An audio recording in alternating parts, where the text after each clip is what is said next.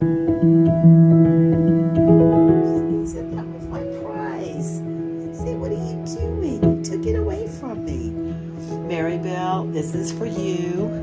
Maribel's the ACO of Weslaco that nursed him through parvo. And I think at one point he was attacked by another dog before he even got to Weslaco, and she took him home and nursed him through, her and her two beautiful children. And then once he was better, they drove him from the border of Mexico all the way to Hondo, Texas, so we could get him into the very, very best home. Yes. So my puppies left today, and Tracy and Oscar and Katie are on the way to Virginia. Everyone say a prayer for a safe trip.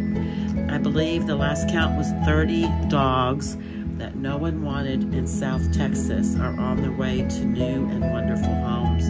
We have a wonderful adoption team. We have tons of volunteers that spend hours and hours of their time to save these dogs and to make sure they get into the very, very best homes. Yes. Yes, we spend a lot of personal time with these babies. It's a very, very big deal for us. Yes. So I wanted to send this out to Maribel so she could show this to her two beautiful children of how happy and wonderful this little guy is. He has his whole room to himself. In a couple of days, I'll let him run around with the big dogs. Yes. What? He's a cutie little scruffy. He says, I'm just a little scruffy pupper. Yes. Oh, he's gonna get one. I already have a holy nightgown. Yeah. Oh, there's, by the way, and there's our beautiful Astrid. She wants to stand here with this puppy so bad.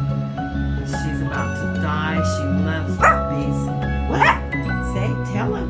Tell him. Tell him. What? What's going on? What's going on? Come here. Okay, everybody say, have a safe trip, Tracy and crew. And here's our little Bacco. Yeah. Woo. Sending lots of love and hugs. Say bye.